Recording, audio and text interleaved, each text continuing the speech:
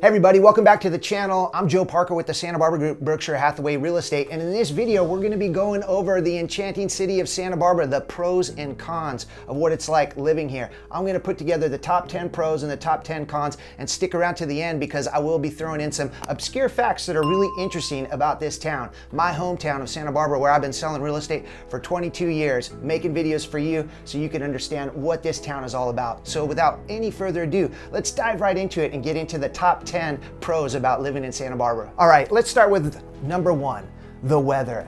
Everybody knows that Santa Barbara weather is really nice. It's really nice because it stays pretty temperate. It's usually about 60 to 80 degrees on any given day of the year. We don't have extreme winters and we don't have extreme summers. We do get some hot summers. There are days, and it seems to be growing, the number of days where you really wish you had air conditioning. Most of the homes in Santa Barbara don't have air conditioning, but more and more are having it, and it is becoming more of a must-have for a lot of buyers because of the hotter days we are getting. But all in all, compared to the country, Santa Barbara is very mild and temperate. One thing you need to know about Santa Barbara's weather, though, is that there are microclimates here. So depending on the neighborhoods, the temperature on any given day could be 10, even maybe 15 degrees difference. For example, the Mesa has a very cool microclimate, the last one to clear during our June gloom season, and also very much in the fog, oftentimes whenever the coastal eddies producing fog, whereas Mission Canyon is always drier and hotter, maybe 10 degrees hotter. It tends to get in the sun sooner. You might be in the fog in the Mesa, but up in the sun in Mission Canyon, and that's all in the town of Santa Barbara. So the microclimates are something that are really important to pay attention to if you're sensitive to weather. Number two, beaches. We have breathtaking beaches here in Santa Barbara. There's the humongous East Beach that runs along the volleyball courts all the way to Stearns Wharf. Some other favorite beaches of the locals, Butterfly Beach, Hendry's Beach. We also have Ledbetter Beach. Now, if you want to get off the beaten path a little bit, go try and find Summerlin Beach. This is a really cool beach that doesn't have a lot of people. And also, More Mesa Beach is an interesting beach because when you get down to More Mesa Beach, you may be finding some naked people walking around. It's one of Santa Barbara's only nude beaches, and it's just up from Hope Ranch Beach. So the beaches here in Santa Barbara are truly awesome. Great tide pooling and great walking during the low tide. You can walk all the way down the coast for miles and miles if you'd like. Number three, outdoor adventures. Santa Barbara is known for its active lifestyle because there's tons of things to do outdoors. Whether you love the mountains or the ocean, you could enjoy all those outdoor spaces by staying really active and getting that heart rate up. People love hiking the mountains. There's a lot of great trails. We have a lot of waterfalls and pools that you could jump in up in those creeks right now because we've had a ton of rain this last winter. Also, the beaches have bike paths that run along them, so you could ride your bike from Santa Barbara all the way down to Carpinteria if you'd like, and beyond. There's a lot of great scenery on those rides as well. So in addition to those type of outdoor activities, the community itself has a lot of active lifestyle type of businesses. You know, there's lots of yoga studios and gyms. One of my favorites that I go to is the Santa Barbara Athletic Club. It's a great club that has kind of a social vibe to it, but plenty of classes to choose from. They have a lap pool that I really like to swim in, and they have all the other stuff you want at a gym, like the weights and the cardio equipment and things like that. Number four, a rich cultural heritage exists here in Santa Barbara that attracts people from all over the world because it just has this aesthetic to it that's unlike any other place. It starts with the architecture, of course. Things like the Santa Barbara Mission, the Santa Barbara Courthouse, one of the most beautiful courthouses in all of the country. This Spanish-style architecture just breathes the essence into Santa Barbara, where you see it everywhere you go. You walk through these neighborhoods, you get up on the Riviera, you notice the red tile roofs, the white stucco. All these things add to the culture of Santa Barbara. And then to experience it even deeper, we have great places like the Santa Barbara Museum of Natural History, the Art Museum. There's the Libero Theater with lots of shows and arts and activities that come through there for the community to enjoy. So the rich cultural experience in Santa Barbara is unlike any other place. And don't forget about the Santa Barbara International Film Festival. That's another great thing that happens here in Santa Barbara that's part of the culture. Number five, speaking of the Santa Barbara Film Festival, the events and festivals in Santa Barbara are like nothing else you could find in other areas because they attract people to come to things like Fiesta Spanish Days downtown, where we have a 5-day celebration where they have mercados up here in the upper area of town by Mackenzie Park and down at De La Guerra Plaza. These Mercados are full of food vendors, stages with live music. The Mackenzie Mercado has a fair festival going on with that kind of atmosphere, really super fun. Also, the Summer Solstice Parade brings a lot of people in. And we also have Earth Day Festival. Earth Day was started right here in Santa Barbara, so that's a great celebration that happens every year. In addition to that, there's cultural festivals that happen, things like the Greek Festival, the French Festival. All these things can be experienced in the summertime at Oak Park. Number 6, the culinary scene in Santa Barbara is rich with all kinds of diversity. Of course, we have some of the best tacos in the world, in my opinion, especially on Milpa Street. You have the highest concentration of great taquerias, I think, ever, and the world famous La Superica is on Milpa Street as well. But in addition to that, we have other great restaurants. Santa Barbara State Street up by the Arlington on Victoria Street has a great concentration of some Italian restaurants that I love. Olio Limon, we have Victoria Torteria and Cadario. Also Bouchant is up in that direction. Some great sushi, and there's also some really nice places down in the Funk Zone, which has attracted a lot of visitors lately. If you're into fine food, you might want to check out the Lark, or if you want something really delicious and casual, maybe check out Lucky Penny right there at the same area as the Lark. So there's some great dining and drinks and beverages and food scene here in Santa Barbara that's bringing people up the coast from down south or maybe LA, San Diego, San Francisco to come and stay and enjoy all the different places that they could eat here in SB. Number 7, excellent education. Higher education here in Santa Barbara is actually really good. We have UCSB, which is one of the best public colleges in the country. We also have Santa Barbara City College, one of the best city colleges in the country. So we're already knocking it out of the park with those two. But in addition, you could find Westmont here. There's also Pacifica Graduate Institute. So we have plenty of options here when it comes to higher education, and that's definitely attracting people to our area, especially UCSB. In addition to those higher education options, don't forget Santa Barbara has really great public schools as well.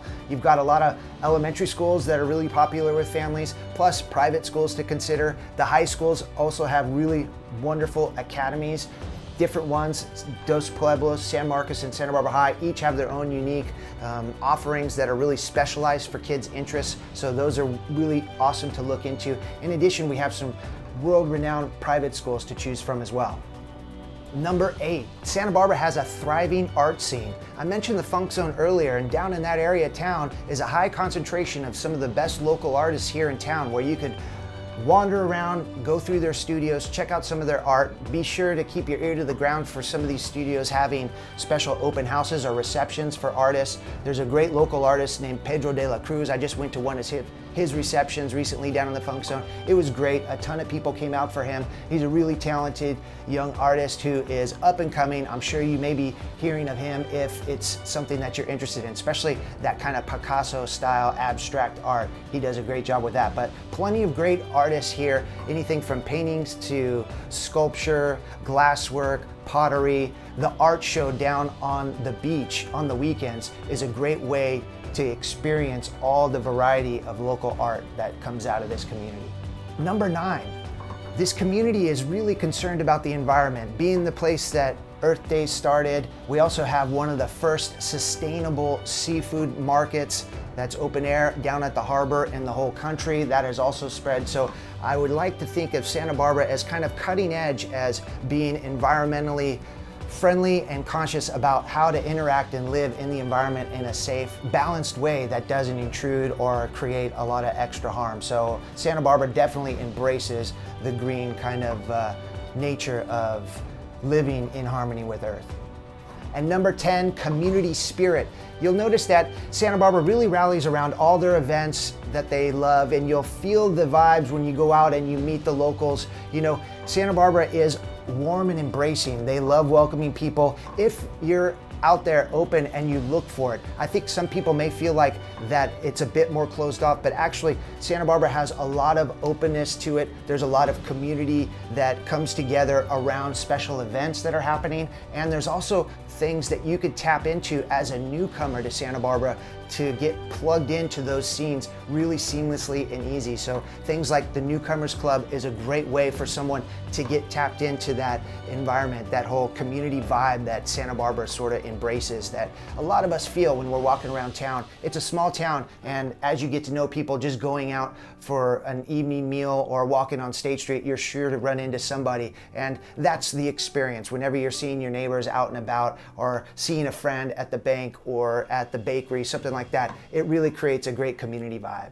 Okay, now that we've covered the pros, let's dive into the top 10 cons of living in Santa Barbara. Starting with number one, the obvious, the cost of living. Now, I hear this a lot from the locals here who have been here and feeling like they're getting priced out of the community. It's very tough to make ends meet with the cost of housing being as high as it is here in Santa Barbara. So that's probably the number one thing that I find is out of balance with a lot of other areas, the cost of housing. Whether you're renting or you're buying, it costs a lot to live here in Santa Barbara. Now, the other things that are a little bit out of balance might be the cost of gas. I noticed that is quite a bit higher here in Santa Barbara than a lot of other areas. When I go on a road trip, I try to fill up outside of Santa Barbara. I tend to get a little bit of better deal that way. But the other things tend to balance out pretty well. I don't think like food or anything else costs a bunch more, but costs of services, things like gardeners, plumbers, maybe even like car repair, these types of things I think tend to be quite a bit more here in Santa Barbara as well.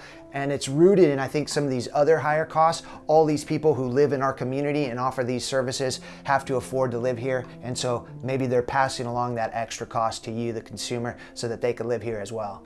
Number two, Santa Barbara has a limited job market. There are some big companies here, like we have Santa Barbara Cottage Hospital is a big employer. The County of Santa Barbara is a big employer. UCSB, a huge employer. We also have companies like Sonos or Yardi Systems. Those are also big employers. But in general, Santa Barbara doesn't have that big stock of big companies like a big city does. So we're not having a ton of job opportunities for people to really get those kind of jobs that it takes to be able to afford to live in the housing that Santa Barbara offers. So that's one of the things. I think a lot of people would love to be here in Santa Barbara, but once they start looking into the jobs that are available that they could get into, and then balancing out, can they afford a house if they took that job, they quickly discover that it's going to be a big challenge, and that definitely pushes a lot of people out of their moving forward with their dream of moving to Santa Barbara. Number three, traffic congestion. Now, there's always a lot of construction going on the freeway here in Santa Barbara. The 101 freeway is what cuts through our town,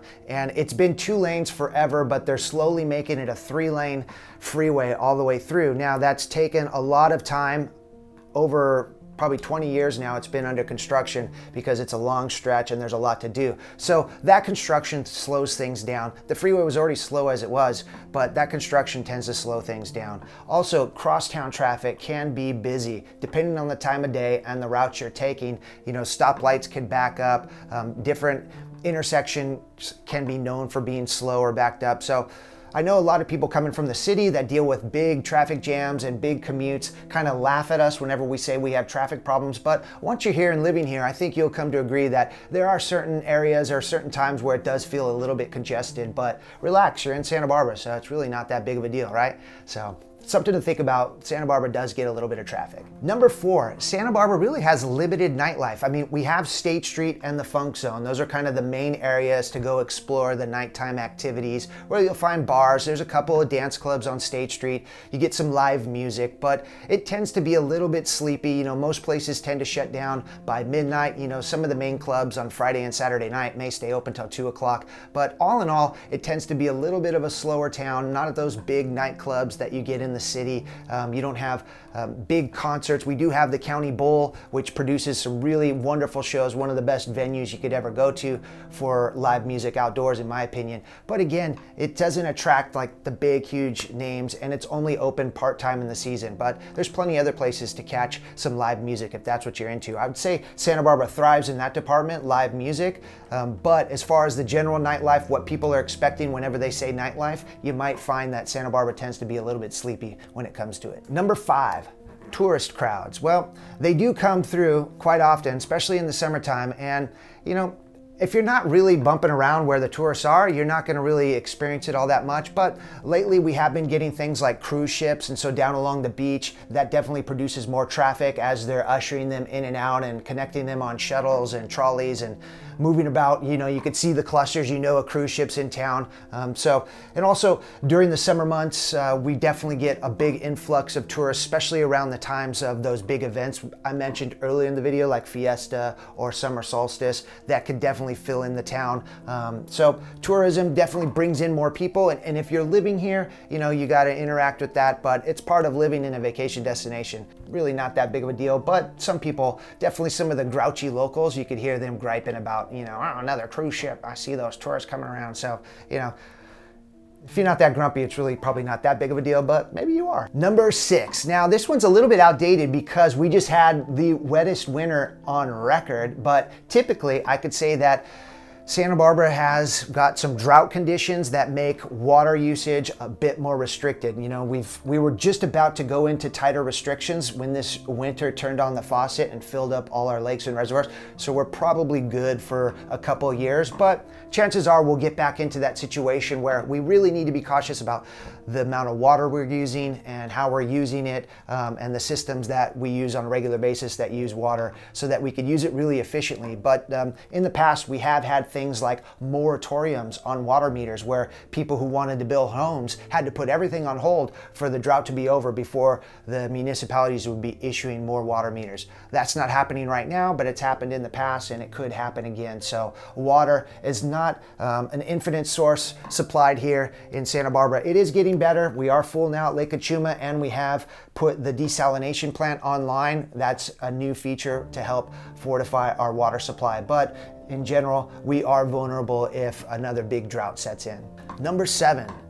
Now, if you own a property here in Santa Barbara, or you're planning to own a property and you're going to be doing anything that requires permits, the permitting process here is really painful and slow. A lot of people are pulling their hair out as they navigate it, thinking that they would be able to get through it relatively smoothly, and they find that there is long delays, lots of review, lots of going back to the drawing board, and all that costs more money. Anytime you got to go back to your architect or your engineers and redo the plans and then go back for another appointment, all that is time and money. And this is what a lot of people experience here in Santa Barbara when they're going through that permitting process. It's very difficult. It's hard. You're going to want to align yourselves with the professionals that know how to navigate it depending on the type of project you're working on, and really be prepared for the long haul on it if it's a big project. Now, one way to kind of get around some of this lately are the auxiliary dwelling unit laws. If you're wanting to improve your home and you take it that direction, it can be a lot more streamlined.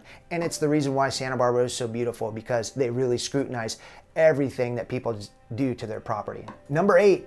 Earthquake risks. So Santa Barbara has a history of really big earthquakes. In 1925, a major earthquake damaged a big chunk of the city. The majority of State Street, the Mission, all kinds of stuff was crumbled down to the ground, and it gave Santa Barbara an opportunity to rebuild in this Spanish colonial style that it is now, making it one of the most beautiful cities in the world. So this is a true fact. We have not had a big earthquake like that since, but the faults still exist down there, so it could happen. People often will consider carrying earthquake insurance, or at least at the very least make sure that their home has as much bracing and seismic upgrading as it possibly can. A lot of these old homes in Santa Barbara do need some extra retrofitting, things like cripple walls or attaching it down to the foundation. So all these things can be done after the fact, and it could be something you look into because we are in earthquake country here in Santa Barbara. Number 9, in addition to being really expensive, there's high demand for housing. So not only will you have to figure out how you're going to be able to afford the housing in Santa Barbara, once you position yourself to do so, then you have to be able to take it down, because chances are you're going to have a lot of competition. There's a lot of people that are buying for these valuable pieces of property, you know, these rentals, these homes for sales, whatever it is. You know, the competition is stiff, so you're going to need a game plan. You're going to need to maybe have some stamina, some longevity, because it may take a few tries before you get the piece of property you're looking for. Whether it's renting or buying, it's always really challenging to get something, at least as of lately. For the times that I can remember, we haven't had a time where, you know, it wasn't a difficult experience to get a property. It's been very competitive for a long, long time now, and I don't think it's changing. The market's already changed quite a bit, but the competitive nature of it, the low inventory still remains. So it's always going to be competitive, I think, for the near future. So just be prepared for that. All right, and number 10 is circling back to weather. Let's talk about the June gloom, our summer gloomy weather here. So a lot of people are thinking about their summer vacation, beach, sunshine, going to Santa Barbara. I'm so excited. They get their sunscreen, they get their hats, their sunglasses, they book their hotel down on Cabrillo Boulevard, right across from the beach, maybe even spend a little extra and get that ocean view room, and they come for their vacation to explore Santa Barbara, and it's nothing but gray skies. Well, this happens quite often during the summertime. We get this coastal eddy pattern that produces a lot of gray sky over us. Just over the mountains, it's super hot, and that's what pulls in this gray sky and just kind of locks it in right to the city there. And that's why we get those microclimates where the beach, it may never clear at all, and you may need to head to the hills if you're really searching for that sunshine. So that's a big con, I think. Whenever people are really looking forward to their beach vacation and they come and it's nothing but gray sky out there, it can happen. But to make up for it, in the fall, in the early winter, we could have these bluebird sunny days, 75, 80 degrees while people are getting into the snow and whatnot. So it pays off. So maybe plan your vacation around June gloom if you're looking to get on the beach and get some sunshine here in Santa Barbara. Maybe shoot for October, November. That could be your months. Now remember, while these cons exist, Santa Barbara's unique advantages and beautiful landscape often outweigh these disadvantages. So you just got to study your preferences, understand what you're looking for, what's important, what are your priorities, what are you willing to sacrifice, what are you not willing to sacrifice. All these things could come out in a conversation about what it is you're looking for and what you envision your life being like in the future. And if Santa Barbara is a place that you want to consider, we could talk more about it, and I can answer any questions you have about living here in Santa Barbara or relocating, moving here. This is what I love to do. I make these videos to connect with you, help you understand my hometown of Santa Barbara, and give you some more insights so you can make better decisions. And if this video is making you feel like you want to take this conversation further, I'll put a link down in the description below. You could click on that and we could schedule a meeting, get on a Zoom or get on a phone call or meet in person if you're here in Santa Barbara. Talk about all your goals, what you hope to achieve, and I could show you a way that we could help you make it happen. So I'm Joe Parker with the Santa Barbara Group, Berkshire Hathaway Real Estate. Thanks for watching, everybody. Make it a great one.